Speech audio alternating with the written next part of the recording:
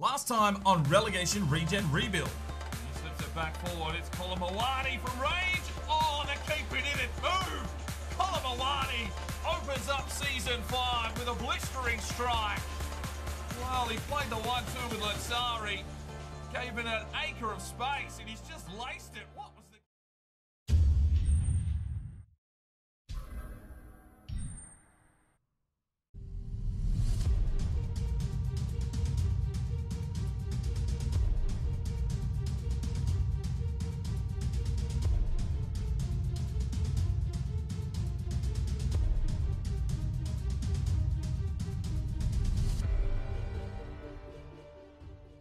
Hello and welcome back to Relegation Regen Rebuild FIFA 17. It's season number 5. The transfer window is still open. We sit in 5th. We've played one game. It was a 2-2 draw against Sampdoria. And we have a 1-0 lead aggregate score in our Champions League qualification. So we'll get through that today. We'll finish off this transfer window. We'll wait and see. I haven't really found any big stars I want to bring into the club at this stage. Maybe we'll promote some more youth, but we'll just have to wait and see how this transfer window closes out and see how the team is looking. That big injury to Misseroli's got me thinking that we may need another centre midfielder. But then we do have a few out on loan that could come back. I think the likes of Kaplan and Moore should be back from loan shortly. They didn't come back at the start of the season, so I've got a feeling they might be coming back. We'll just have to wait and see what happens there. But let's get into this episode. I will start the player upgrades again at the end of this one, so stick around for that. Let's do this. All right, Benfica don't have any more money. This is their entire budget that they're trying to put here on Conti. It's a tough call. Like, he's probably a better keeper at the moment than Clement. Clement will come through, I feel. I'm just going to try one more time to push them here. I went 45. I'm going to try 42 million. All right, they've bitten the bullet here, Benfica. They've said, no, we can't afford it. So Conti will remain with us for the foreseeable future. Hopefully he fucking pulls his finger out and decides he wants to stay at the club.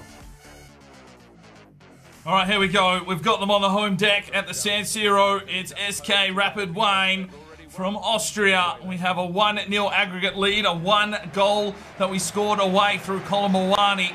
And now we have them on our home deck here to see if we can push through and get that qualification spot in the Champions League. We've rested the boys up so they're ready to go here, and that's going to be the story for most of the season, provided we do qualify. So that squad depth will really need to go a little bit thick. Especially if we have some Copa Nacionale games come through as well. We may need to bring some youth in to look for that one. Lazzari, well, he hasn't opened up his season campaign just yet, but hopefully here at the San Siro he finds his shooting boots and gets his season underway. Let's get into the game. Come on, boys. We want to qualify for the Champions League. Colomawani off to Clausen.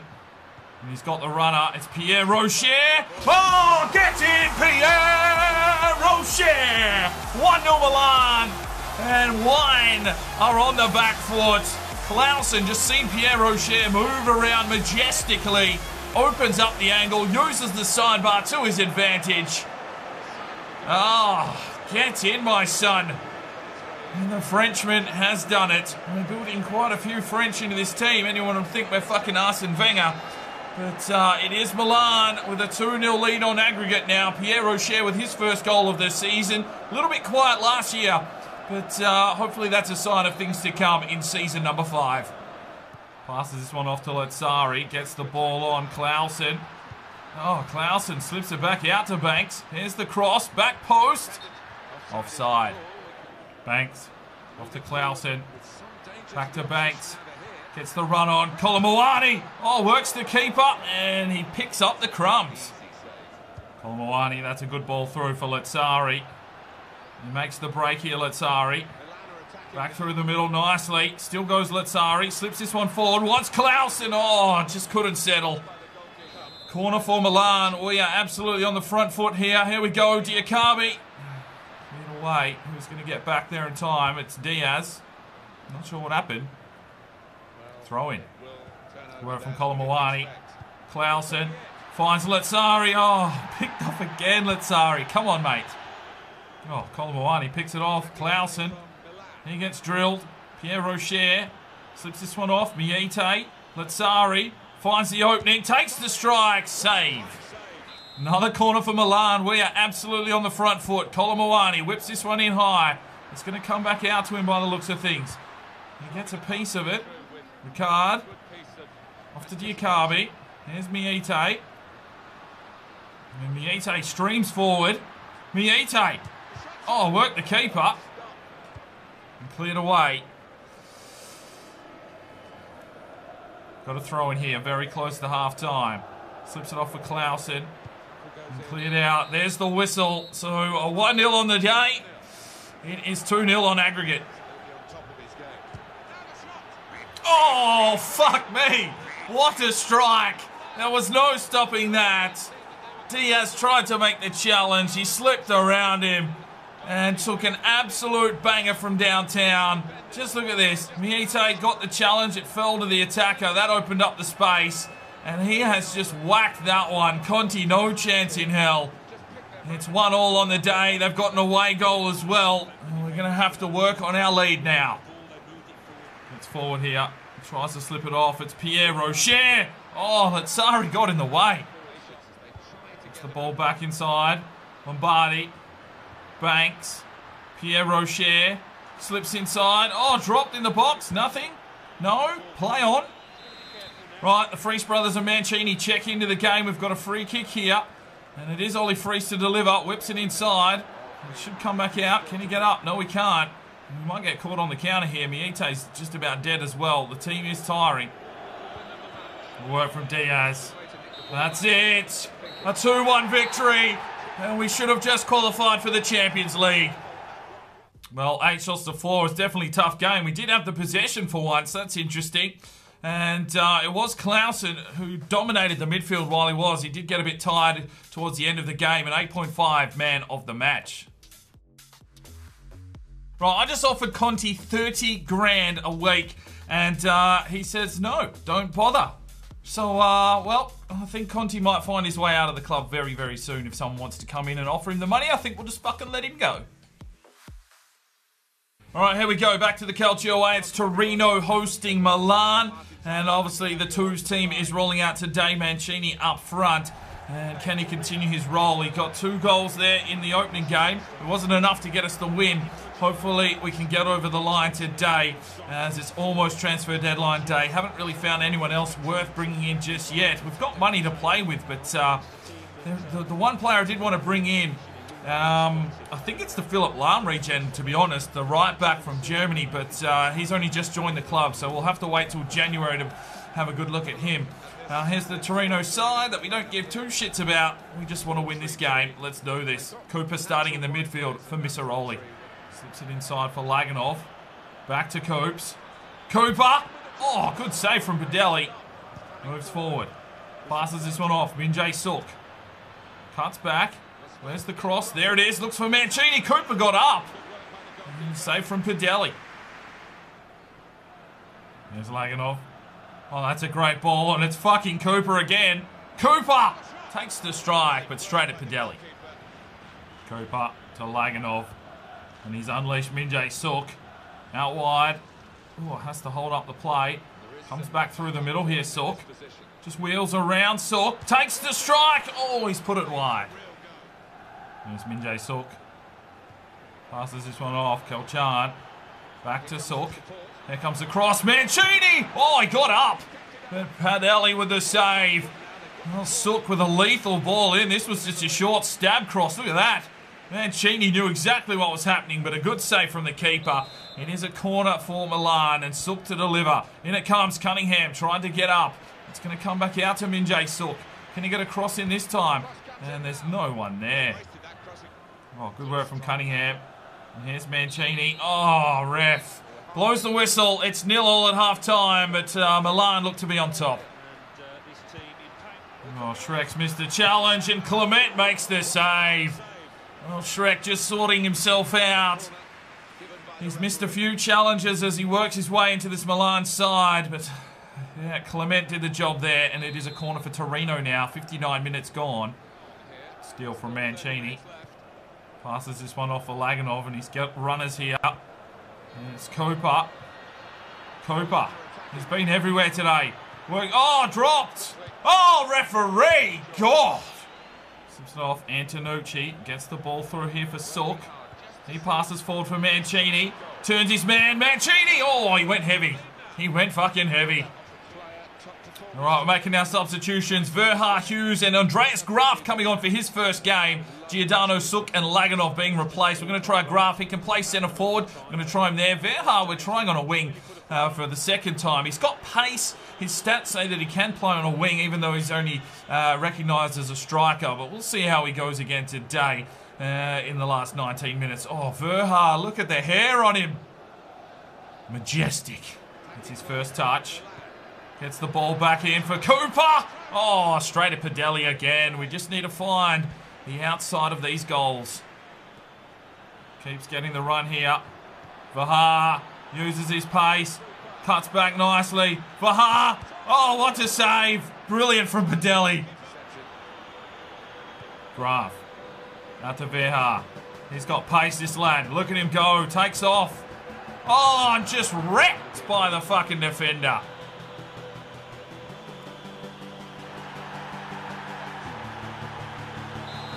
Well, we've got the corner. It's Sandoval to try and whip something in here. It's up. It's high. It's Mancini! Oh, brilliant! Fucking brilliant! This man is an absolute star of the club. Oh, brilliant from Mancini. That was fucking sensational. His third for the season in the death. The Bolivian serves it up. And Mancini adds a little bit of sauce. Oh, get in, son! This motherfucker excites me! Oh, yes! Come on!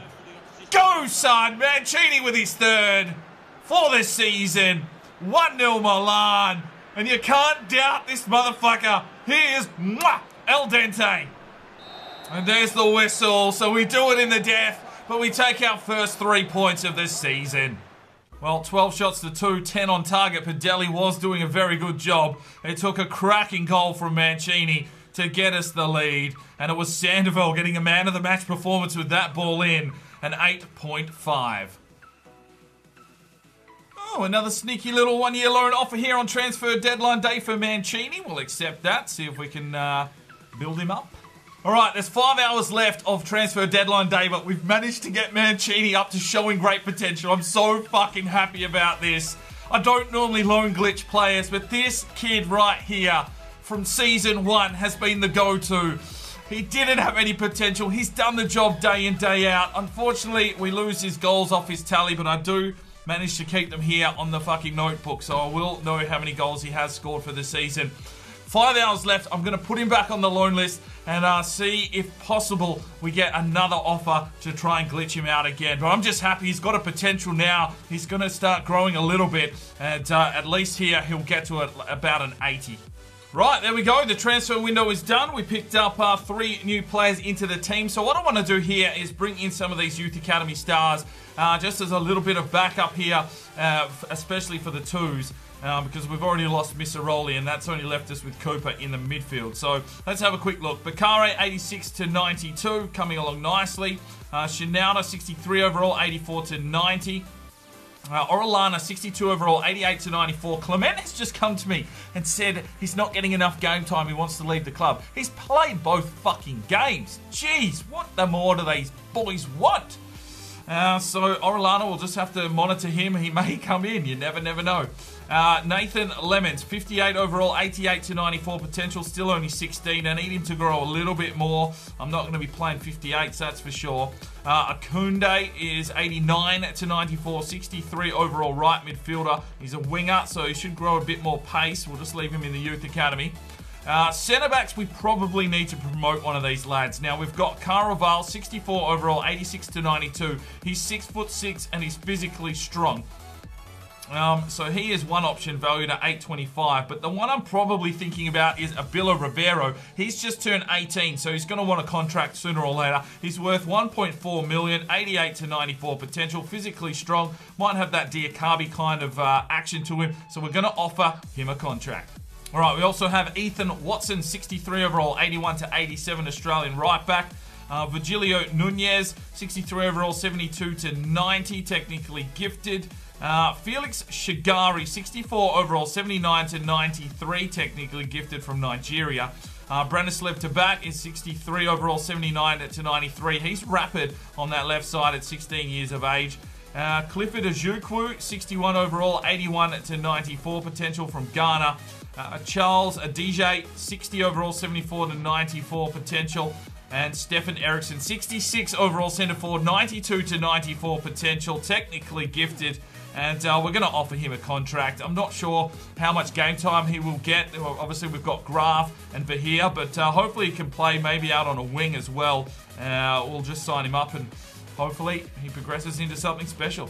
All right, our first scout report is back from England. I think we were looking for wingers, and there's one player to keep an eye on. That is Connor Hall, 49 to 67, 70 to 94 potential. All right, we are in Portugal, and mate, this is one hell of a report. Madeiro, 69 to 93, Miranda, 64 to 88. Jorge Murillo, 50 to 68, 77 to 94. Gonçalo Brito, 66 to 90, but that overall at 15 is 53 to 71. How do we say his name? Fernando Pauletto, 53 to 71, 76 to 94, and Claudio Ribeiro, 45 to 61, 74 to 94. Out and out stars all over the show, all between 250 and 375 grand evaluations. I'm gonna leave them all for a month and see if that narrows down a little bit. Hopefully, some of the stars don't get picked up. All right, and we are in Romania. There's a few lads to keep an eye on. This lad's got question marks in his name, and we'll just continue to scout these lads further. All right, well, just the 2 games there. You know, at the start of the season, I normally play 2 and get through the squad stuff and do squad reports and all that kind of jazz. So, yeah, let's run through the full academy and squad now and see how we are looking and shaping up for season number 5. All right, Clement, let's sort by player position. All right, Clement is a 79, he's gone up 2. And Conti is an 83, he's gone up 1. They're both fucking unhappy. They're both getting games. I mean, cry some more.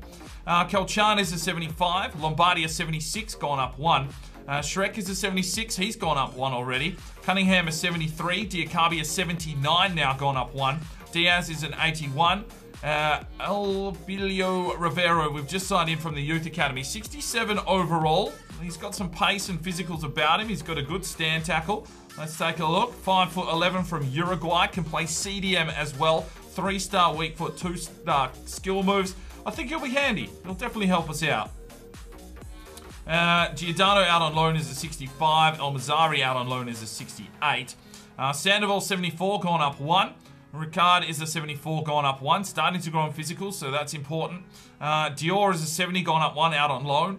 Antonucci is 74. Looks like he's growing a little bit.